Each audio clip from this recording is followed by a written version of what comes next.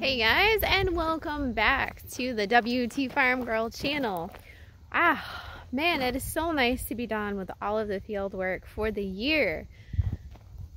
And even though things obviously didn't go as planned, at least we got it done. And off the field and nothing got rained on. So definitely count the blessings. It has been full-on schooling the youngster out here. Just kind of taking things at a different pace. So it is definitely different having him home 24/7 now. But I think we've kind of acclimated to it. Now we are getting into winter cleanup.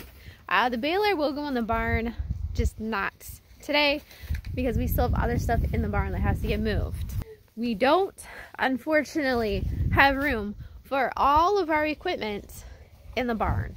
We just don't. Someday down the road, we might have enough extra finances to build another barn, but again, we run a debt-free farm. So taking out another 30 grand loan for a pole barn, not really in the works just yet. Is it stuck in there? Yes. Wow. Oh, there it goes. You probably shouldn't have your boots on so you don't ruin your new shoes, since we can't exactly buy you more. Why? You know, because the stores are out of shoes. Stores are out of everything. Out of everything. Yeah. Alright, so the baler, I gotta finish going through. I'm not gonna worry about the chains just yet. I was gonna try and grease them up, but I think I'll wait till we get it into the barn, and that'll be the perfect time to do it. Alright.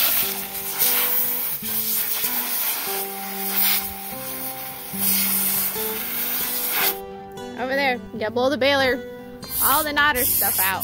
Oh, look at all the stuff right there. And over there. All of it, get all of it. Yeah, see? Now you know why I gave you that.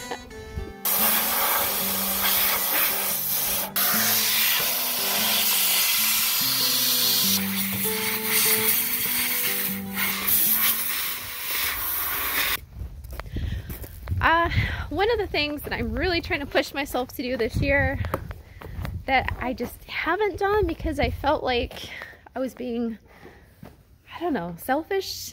Oops, sorry. Being selfish to do it, and that's training my horses. Because I can't ride them because one isn't broke out, which means it's not trained at all to ride, and the other one needs to be re-broke out because he wasn't trained correctly. He had a lot of issues. Oh, this just dripped poop water on my hands. Fantastic. So yeah, so that's gonna take a lot of work, and I have to go through today and actually clear out the arena because it's not usable. Yeah, I spent all this time and effort clearing this stupid thing out only to have it regrow full of weeds. And later find out that they actually make a weed killer that's designed to last for like 6 months. Had I known, right?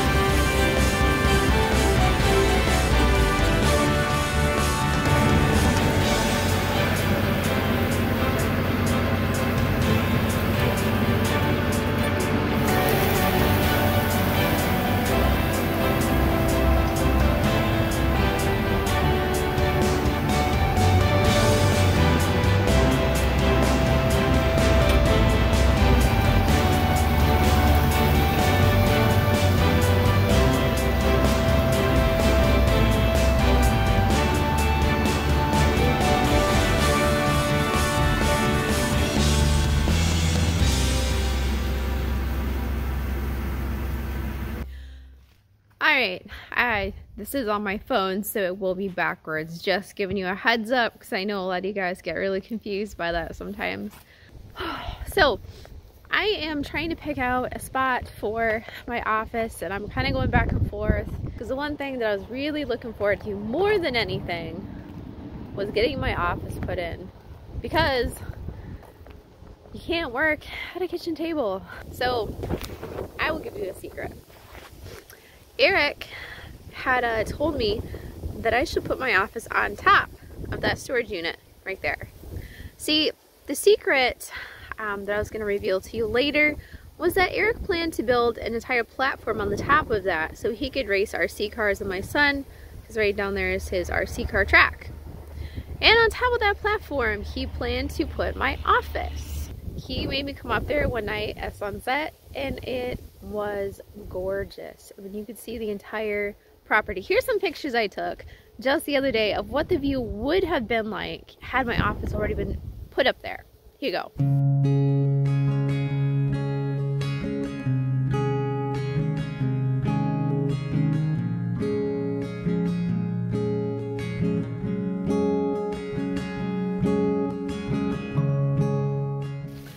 So I'd been excited all summer to get my office put in up there.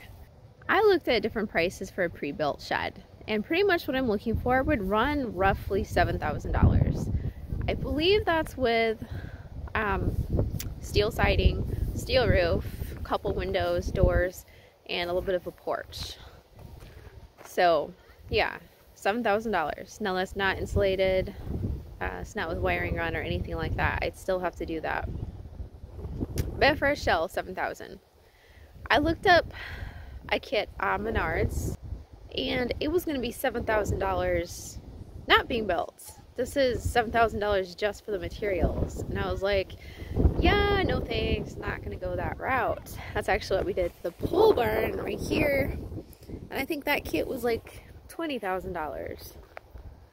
But that was $20,000 6 years ago. So I think prices have drastically changed, especially with COVID. And of course, you know, the housing market out here has gone up. So from what I hear, prices of building materials has also gone up. That's a big problem for me. Option number 3 that Eric suggested, and you guys suggested too, was a shipping container. After you get the studs in and the insulation and all of that stuff, you'd probably be looking at about 7 usable feet on the inside. It's not very big compared to, like, you know, a pre-built cabin at 10 feet. Yeah. Now the upside is it'd be about $1,800. I don't know, delivery maybe $400. But still, it's a lot cheaper for a shell than $7,000. The downside is we'd have to cut it apart and put everything in that I wanted. From a writing standpoint, it would be the perfect place because it is gorgeous up there. I mean, it is, if I want like a little writer's nook, that's the perfect place. So it's multi-purpose, video editing, schooling room for my son, plus writer's nook. So it kind of needs to be not too far from the house because we got to run electricity out there. But 2, I want enough peace and separation from the house that I don't feel like I'm still at home, that I feel like I'm kind of like away, but not quite. You get my drift. So as far as usable space, I mean, technically, I could stick something right here, technically. I mean, it's flat. I just have to put a little bit more gravel down because you usually want a gravel base of some sort. So, I mean, the circuit breaker's like right there. So we could just run it right underground, bloop, to right there. That wouldn't be too bad. The downside of having it right here is that I'm still literally going to be right in the middle of chaos on the farm.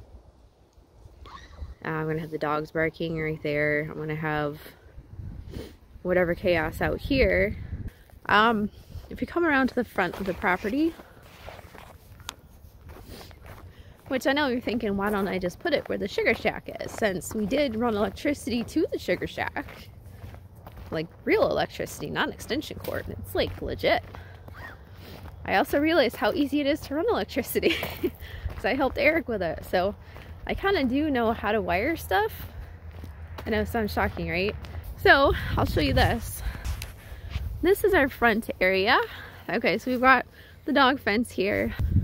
A grassy area where the dogs prefer to poop, which drives me nuts because you know, walking to the cars, walking through poop. But I could realistically put something right here. We're not using this technically. The downside, okay, Aaron would be popping out that slider like every 5 minutes, most likely. I'd have a nice view of all the vehicles sitting here. Gosh, this thing's gonna have to come down. We'll have a whole video on demolishing the sugar shack. Real quick, I know you guys are asking about this. This is the remains of our sugar shack. It was put up originally as a temporary solution for 1 year. So for the last 3 years, we just kept repairing it and putting new tarps up and improving it. So Eric put that up last year. That worked great. We want something permanent. Okay, that's the end of it. We just want something permanent, not something temporary. Okay, let's be realistic. I could stick my house cabin here if I really wanted to, because we do not have any definitive plans on building a house. It could be another 10 years before we get a house out here. So realistically, I could put my office out here. And if I stuck it right here on the other side of the sugar shack. So we're gonna miss the rainbow that was popping out right here. But right here was the most beautiful double rainbow. And every year, about this time, there's always rainbows that pop out right over here. Well, this would be the view out the side window of my office. And of course, this would be the view out the back. It's absolutely breathtaking. And of course, this would be the view out the front door. Still just beautiful.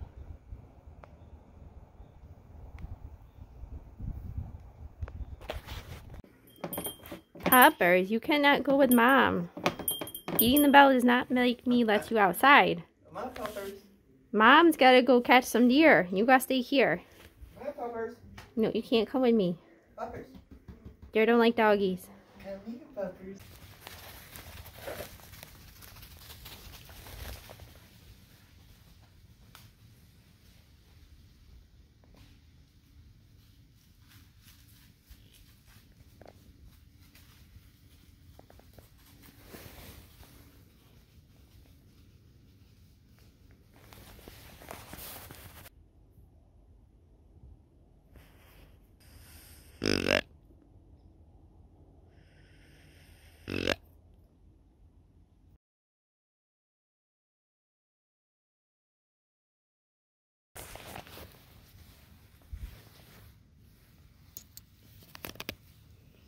Yeah.